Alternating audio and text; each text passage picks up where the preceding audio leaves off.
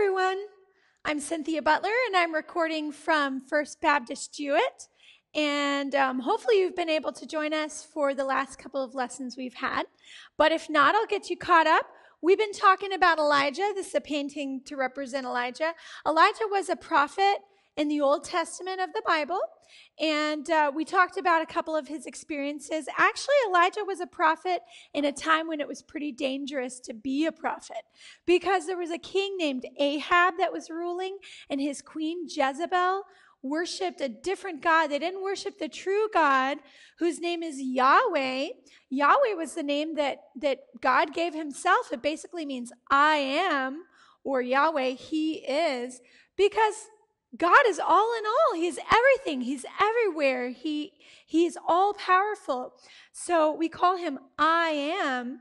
So Yahweh is the true God of Israel and the true God of the entire world. But unfortunately, in Israel at that time, there was another god that was being worshipped, because Jezebel, the queen, wanted to worship Baal. And so she and Ahab had led astray so many of the Israelites during his reign into worshiping Baal.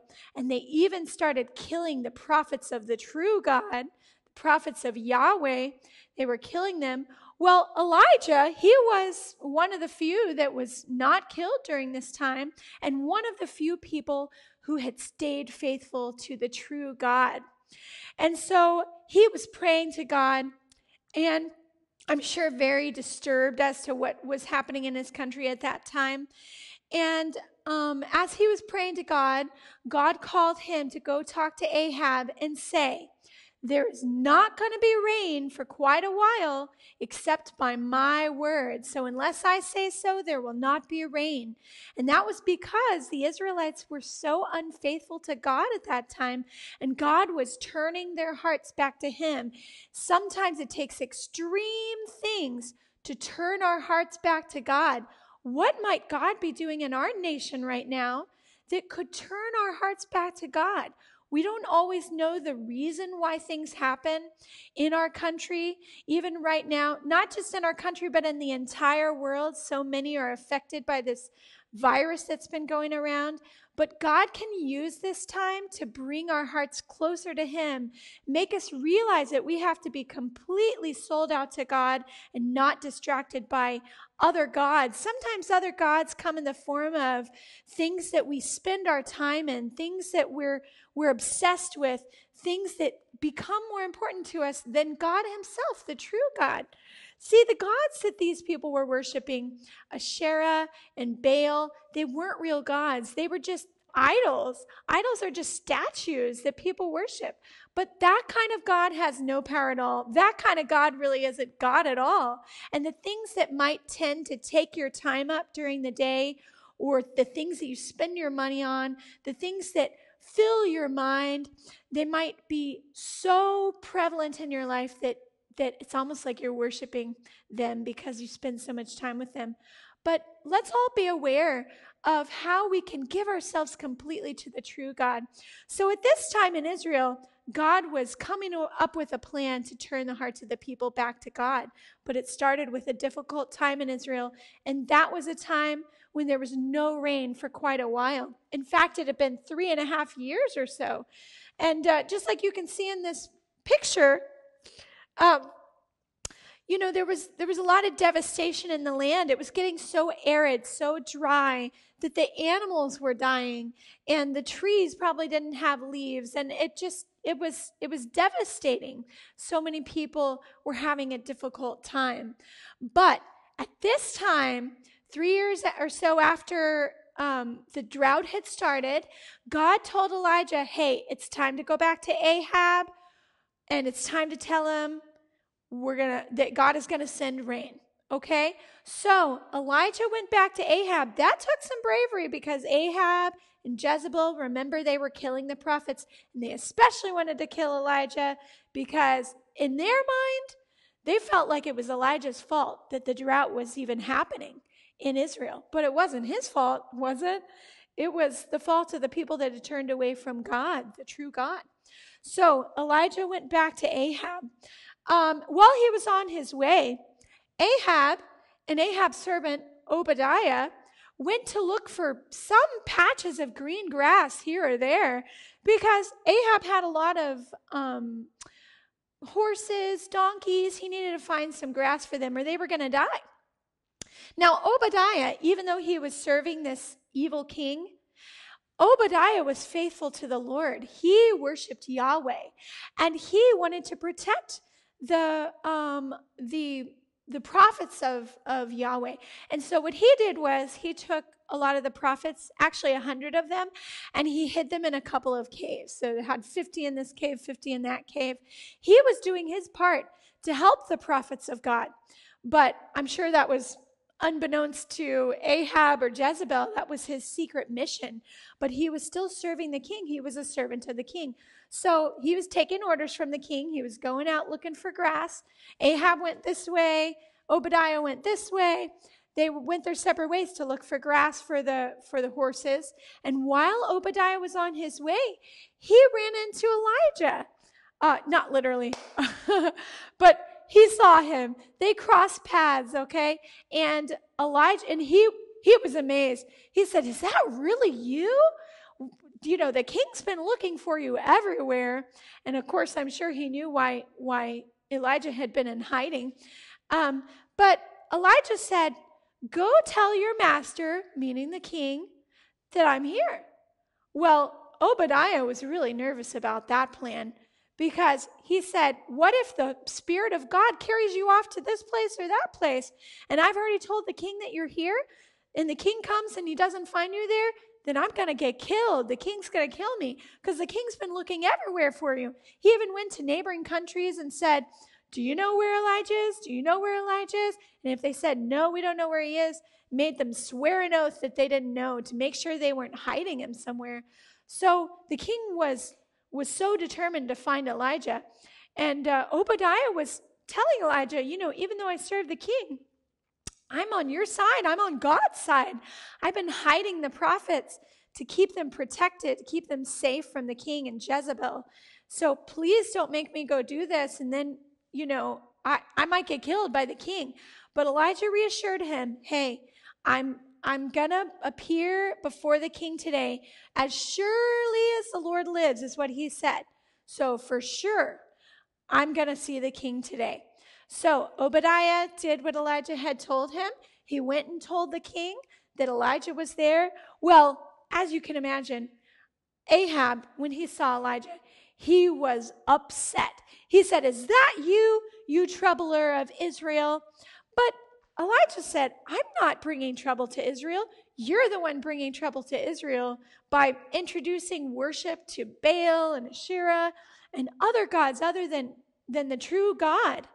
And so he told Ahab, "God is going to send rain, but here's what we need to do first. I want you to gather up all the prophets of Baal, like 450 prophets of Baal, gather up the prophets of Asherah, and we're going to meet on Mount Carmel." So Ahab did it. He gathered up all these prophets, and there they were on Mount Carmel. And this was the plan that Elijah had, and I'm guessing this plan was from God in the first place. This was the plan. Elijah said, "Okay, you guys, prophets of Baal, you're going to take one cow, and I'm going to take another cow, and we're going to sacrifice these cows to our God." Now, just in case you didn't know, back then, and sometimes even now in other religions, other cultures, they make sacrifices to God that are animal sacrifices. So basically, they kill the animal and they burn it as a sacrifice to their God. It depends on the religion as to how that's done. But that was also something that the worshipers of Yahweh, the true God, did to show their devotion to God. Today, we show our devotion to God in other ways because, see, Jesus was the final sacrifice. And Jesus allowed himself to die. So he was the final sacrifice, and we don't have to make those animal sacrifices anymore. Today, we sacrifice other things. We may, give money to God. We may give our time to God. We may make sacrifices and give up certain things that we like to do just because we know these are not right for us to do. We make sacrifices. We say no to sin. We maybe spend our time doing the things that God has called us to do instead of the things we may really wish we could do. So these are sacrifices too, but back then they were sacrificing animals. And so Elijah said, you guys take one cow, sacrifice it to your God. I'll take another cow, we'll cut it up, we'll put it on an altar. An altar was a place of worship where they would put their sacrifices and they would burn them on the altar. So in this case, the prophets of Baal, he said, you guys go first, make your altar, cut up the cow, put it on the wood, but don't set fire to the sacrifice. And when it's my turn, I'll put my sacrifice on the altar, but I won't set fire to my sacrifice either. Here's how we're going to find out who the true God is. The true God is going to send fire from heaven and consume the sacrifice without us ever having to set fire to the sacrifice. That's how we're going to know who the true God is, whether it's Baal or whether it's Yahweh. So he said, you guys go first. Go ahead. So he let the prophets of Baal do whatever they were going to do. They prepared their sacrifice on their altar. They danced around and probably did some music, were praying, and this was going on for hours. Well, after a while, Elijah began to taunt them, which basically means to make fun of them. Hey, you guys shout a little louder. Your God must be busy. Maybe he's talking to somebody. Maybe he's asleep. Just shout a little louder. Maybe he'll hear you. But Elijah knew this God is not a true God. Nothing that they did could make this God hear them. But they became more desperate to make the God hear them in their prayers. And so they would even cut themselves, make themselves bleed. I mean, they were going to all sorts of measures to try to make this God hear them. But the God wasn't even real. He couldn't do anything about it. So they went on and on. Nothing happened. Finally, when it was time for the evening sacrifice, it was Elijah's turn. And he was the only prophet there representing God, Yahweh. So he set up his altar. He put 12 stones on the altar. And that was to represent the 12 tribes of Israel. And so he put these 12 stones on the altar. He put the wood on the top. He put the sacrifice on the wood. But then he did something kind of strange. He told them, go get some water from the sea, because it must have been from the sea because there wasn't a lot of water anywhere else. But anyway, they went and got these 4 buckets of water, and he said, pour it all over the altar. So they poured it over the altar, the people that were helping Elijah out, and the altar was wet. He said, do it again. So they got 4 more jars of water. They poured it all over the altar. He had dug a trench around the bottom of the altar, kind of like a moat, like a moat around a castle. He dug a trench around it so that all the water started gathering down there in the trench, and he poured some water in the trench. He said, after the second time, he said, do it again. So they went and got 4 more jars. They did it again. Now, what did this do? This made the wood really wet. Now, if you've ever tried to set a fire with wood this wet, you're not going to have much luck. It's hard to set a fire on wood that's wet. Maybe impossible. On wood that's that wet, maybe impossible. But God can do the impossible. Hey, it was already impossible for God to send fire from heaven. I mean impossible by human standards. God can do anything he wants. Doesn't matter if something's possible or impossible. God can do anything. So Elijah had them pour all this water over the altar, and he didn't do all this dancing around, cutting himself. He didn't have to do any of that. All he did was he stood there and he just prayed to God. This is what he said. Lord God of Abraham, Isaac, and Israel. See, these were his ancestors. So he was praying to the God of his ancestors, the true God, the one that made himself known to his ancestors, the people of Israel. So he said, Lord God of Abraham, Isaac, and of Israel, let it be known this day that you are God in Israel, and that I am your servant, and that I have done all these things at your word. In other words, it wasn't Elijah's idea. The drought, the going to Mount Carmel, the calling fire down from heaven, it was God's word that Elijah was following, not his own ideas. Hear me, O Lord. Hear me, that this people may know that you are Lord God, and that you have turned their hearts back again. Because remember, from the very beginning, we're saying that's the purpose of this whole thing. God didn't send a drought because he wanted to torture the people of Israel. God sent a drought because he wanted to turn the hearts of the people back to him and make them realize what's really important. Make them realize that the God in heaven is the only God to worship. So Elijah just prayed this simple prayer. That's all he did. Guess what happened at that point? Fire came down from heaven and consumed the whole offering. In fact, it consumed not only the offering, it also consumed the wood. It consumed the stones. Can you imagine fire burning up stones just like that? It consumed all the soil around it, and it licked up all the water. I mean, this was some powerful fire. This was not your normal fire. This was fire from God himself, and it was so powerful. And everyone at that moment, they were just overwhelmed. They started saying, the Lord, he is God. Actually, that word, even though it's printed as Lord, when you see Lord in all caps in the Bible, it means Yahweh. Yahweh, he is God. Yahweh, he is God. They were overwhelmed, and they realized Baal is not God. Yahweh is God.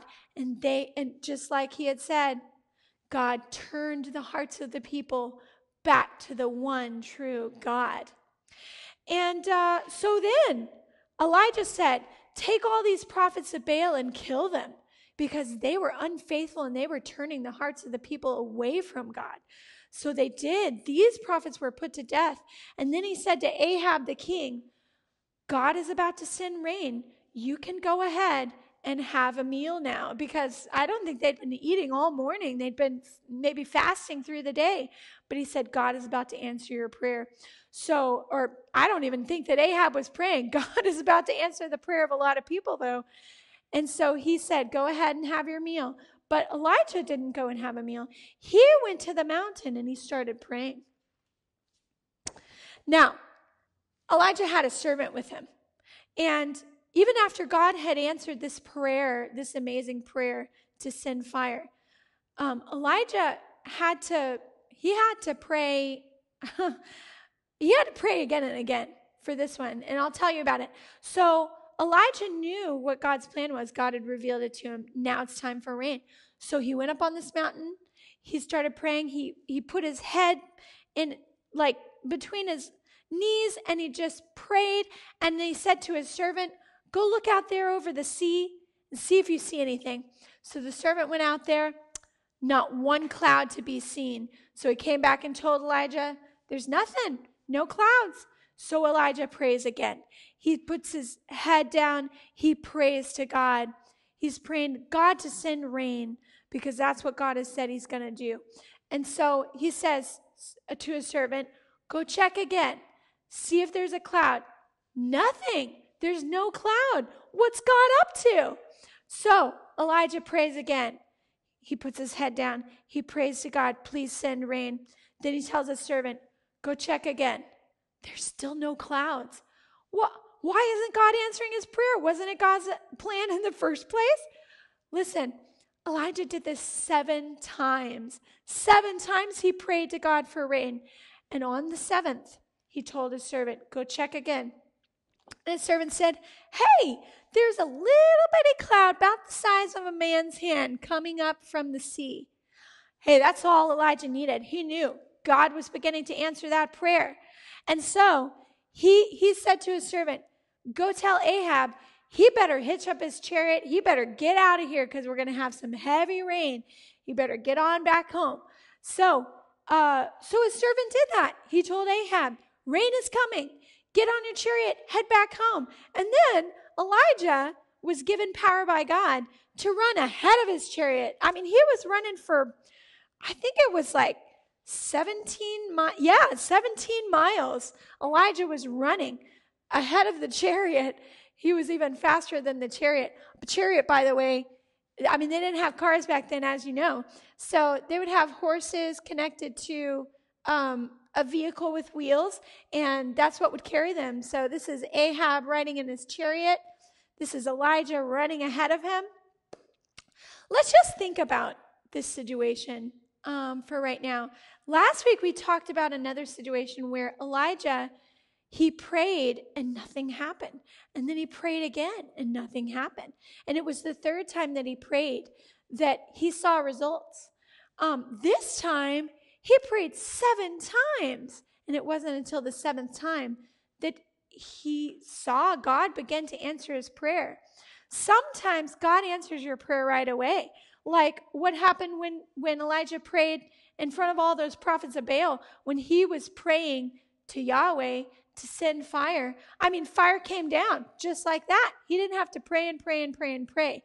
Sometimes God answers your prayer right away. But sometimes you got to keep on praying. Keep on praying. Never give up. I know we've been talking about that, but it's worth saying again. I need to say it to myself. Don't give up on God. Keep praying. If something you feel like this is God's will, it really needs to happen, then don't give up. Keep praying. So we need to remember that at a time like we're going through right now. Don't give up. Keep praying. Keep trusting in God. Keep knowing that God has a plan. Even if things look bleak, even if it looks like this, right? Pretty bleak. Even if things look bad, don't give up. God has a plan, and he's going to accomplish his plan. Just stay faithful to him. Hey, maybe you're going to be in a situation where people around you don't agree with you. Maybe you're going to be in a situation where nobody agrees that we need to be faithful to God. You can be faithful to God, because even if you're the only one, you're really not alone, because God is on your side. And the Bible says in Romans, if God is for us, who can be against us? That goes for the devil too. Even if the devil tries to come against us, if God is for us, we have him on our side, then we have all the strength we need. The one who is in you, if you're a Christian, is greater than the one who's in the world, whether that be the devil trying to tempt you or discourage you or even destroy you. The one who is in you, meaning the Holy Spirit, the Spirit of God, is more powerful than the one who's in the world. So don't give up and don't be discouraged. Keep doing what you know you need to do. Stay faithful to God. God has a plan. He's going to work it out.